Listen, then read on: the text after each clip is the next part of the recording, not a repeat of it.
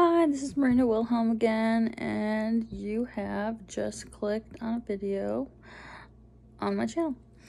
So I'm trying to look for a good story about New London, Connecticut, and mostly what I came up with was what to do. So it took a little bit of surfing on the internet.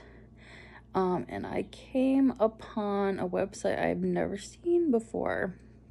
The name of it is Connecticut Explored, formerly known as Hog River Journal. I've never heard of it, but I started to read a little description of it in my search engine, and it looked really cool, so I want to read it too. And I'm sorry if you can see my reflection in my glasses, but I need this to read. Okay, I guess I'll just give you another angle. So the New London Ghost Ship and Oval Office. Now they have a different line. It says Maritime History State Historian. So I don't know if that means the next person has that title, but I know that this is authored by Walter Woodward. They have a picture of a Resolute desk. The photo, they think, was taken between 1905 and 1945. It is the Harris and Ewing Library of Congress. Okay. So I just gave you the full credit. I'm not trying to plagiarize or anything like that. I just want to read you the story, and if you find it fascinating, I'm going to try to provide you with a link to click on. So this was, I'm assuming this was written in 2022. They would like me to subscribe or buy the issue. There's a lot of content on this site. So I'm just going to read this to you as best as I can. Looks like it's about 1, 2, 3, 4, 5, 6, 7, about 7 or 8 paragraphs long, depending on what you count as a paragraph. All right, so here it goes. How many know about Connecticut's connection to the president's desk in the Oval Office and the preservation and craftsmanship stories it embodies?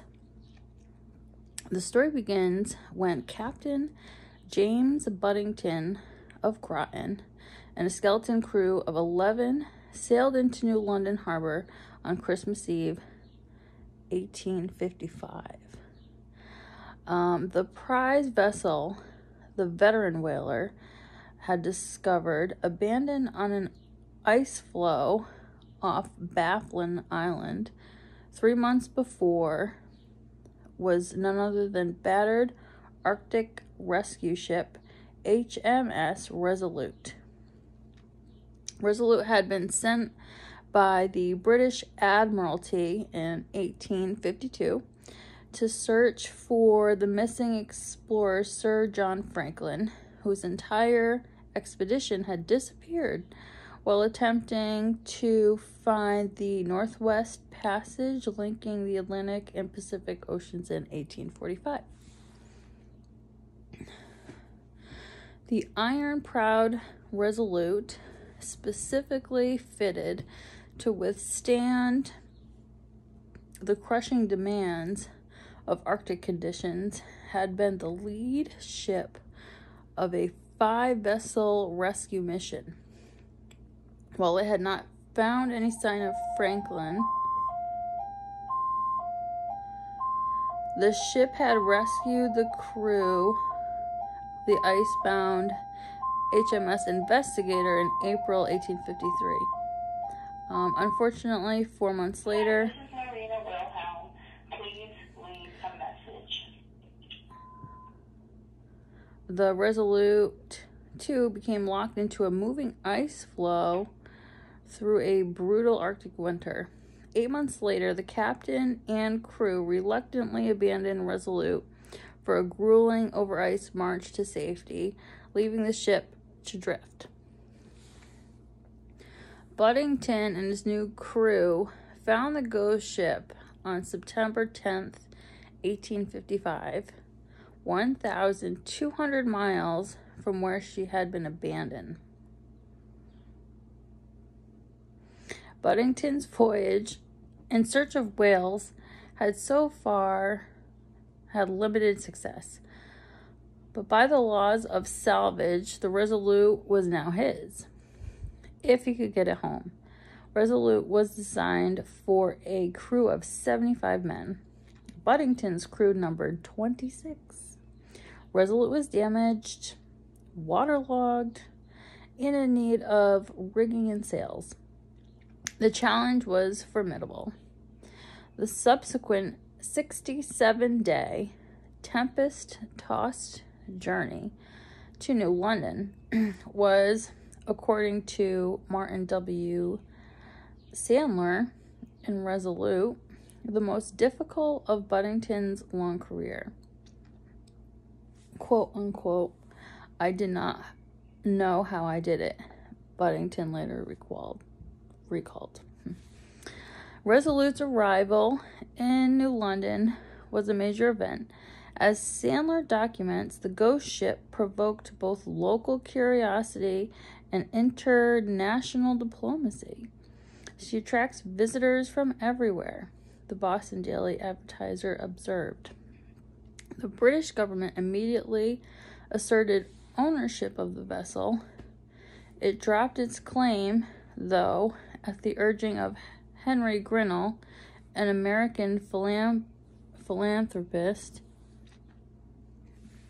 who had personally funded 2 expeditions to find Franklin and who noted that Buddington had suffered great financial losses rescuing the vessel.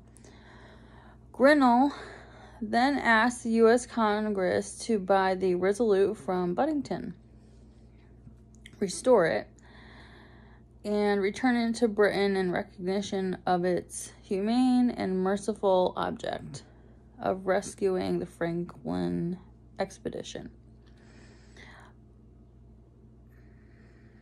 Congress authorized the funding, and on December 12, 1856, the Resolute reached Portsmouth, England, where she was visited by Queen Victoria.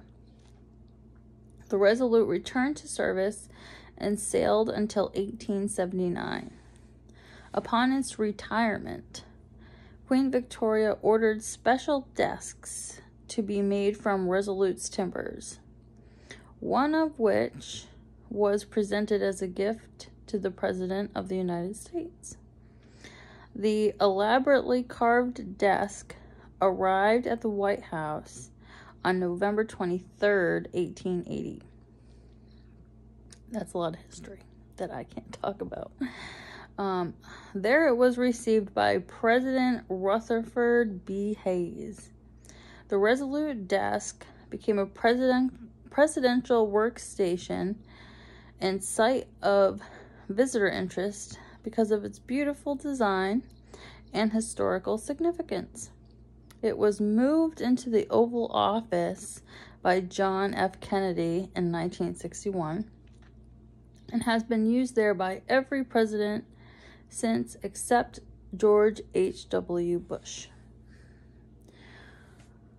Okay, so at the end of the story, it says that the author, Walter W. Woodward, is the Connecticut State Historian. You can listen to his podcasts at gratingthenutmeg.libsyn.com and visit todayncthistory.com. So I will leave the link for you to this reading, just in case this was a little too fast. I know it was only 9 minutes. I thought it'd be a little bit longer. There isn't much else I can say about it. I think it's interesting that they were trying to sail on a holiday, Christmas Eve. It's kind of sad.